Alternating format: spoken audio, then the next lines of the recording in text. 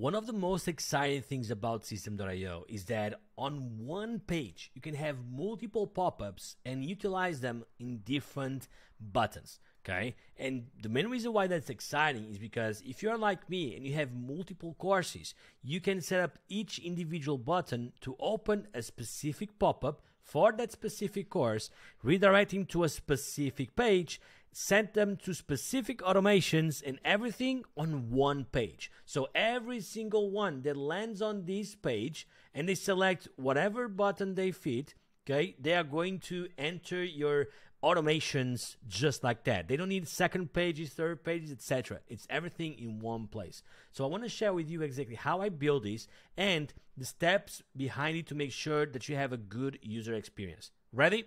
So the first thing I said is I build the design just like this, and then I set up all the buttons right there to make sure that I start the process, okay? So go ahead, design your pages, and when you have it done, then let's go ahead and proceed to the next part.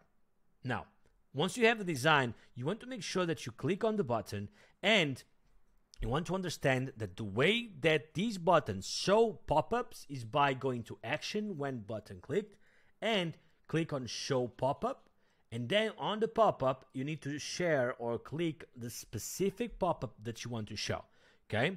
Now probably you don't have any pop-up right here, so that's the step 2, okay? The second step is going to pop-ups and creating as many pop-ups as you like. So go ahead, add pop-up, design the pop-up, add informations, all that stuff. If you want inspiration, you can pause the video here and get inspiration from this specific pop-up, okay?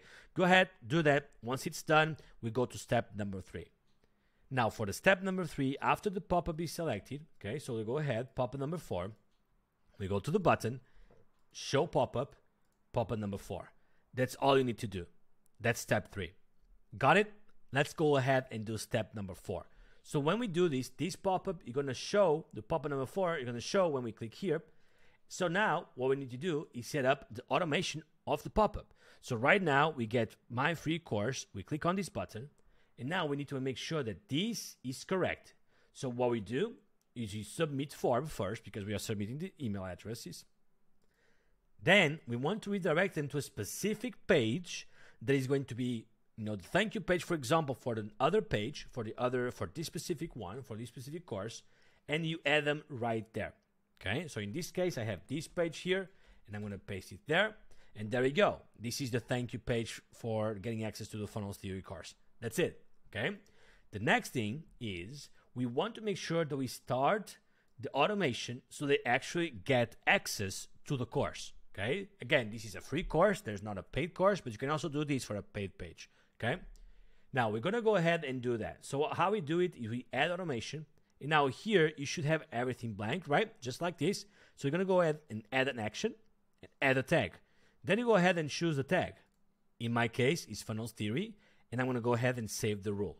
Now every single time that they import or they add the email addresses here, they are gonna go ahead and get tagged with this tag. The second thing is we're gonna go ahead and enroll on a course. So this is it. The next thing is we need to select the specific course. In my case, it's funnels theory. I have full access, not drip content, just full access. And there we go, save the rule. Once it's done, we're gonna go ahead and hit save. Now that you have all these steps, let's go ahead for one last step. And the last step is making sure that we have the pop-up button, the edit settings. By clicking on the edit settings, we have the pop-up button this way. Show close button on.